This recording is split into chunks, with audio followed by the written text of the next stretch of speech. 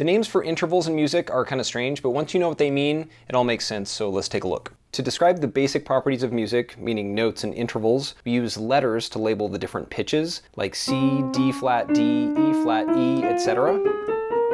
And we use numbers to mark the intervals or scale degrees between the notes, like 1, flat 2, 2, flat 3, 3, and so on. In other videos I talk about how these letters and numbers are used, but in a nutshell, the letter names for notes are fixed. So C, for example, is always C in any key, D is always D, etc. While the numbers can shift from one key to the next. So in the key of C, C is 1, D flat is flat 2, D is 2, and so on. But in the key of G, for example, these same numbers are realigned with the notes to highlight the intervals in this key, where now G is 1, A flat is flat 2, A is 2, etc. And we can see the same intervals in any of the other keys just by rotating the numbers to align with the notes in those keys. So the letters are fixed while the numbers are variable, and this is basically how this alphanumeric system of music labels works. But on top of these symbols, musicians also use other terms to reference the scale degrees, like tonic, supertonic, mediant, subdominant, dominant, submediant, subtonic, and leading tone. And though these terms can seem complicated or confusing, like I say, they're not when you know what they mean. So here's a quick explanation.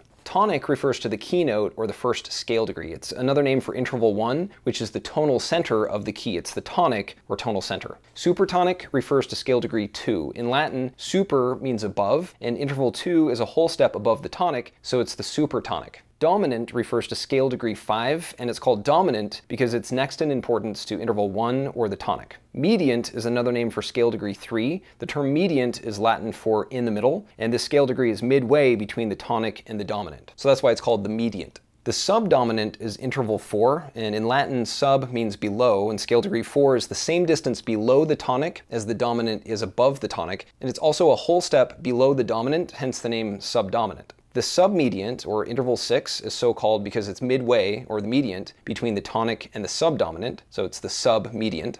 The subtonic is another name for interval flat 7, which is a whole step below the tonic, so it's the subtonic, below the tonic. And finally, the leading tone refers to scale degree 7, which is the note that resolves or leads to the note above, which is the tonic or the tonal center, interval 1. So that's what all of these terms mean in music, and because all of the keys are symmetrical, you can align the notes with the scale degrees or these interval names in all of the keys, and this vocabulary is consistent from one key to the next.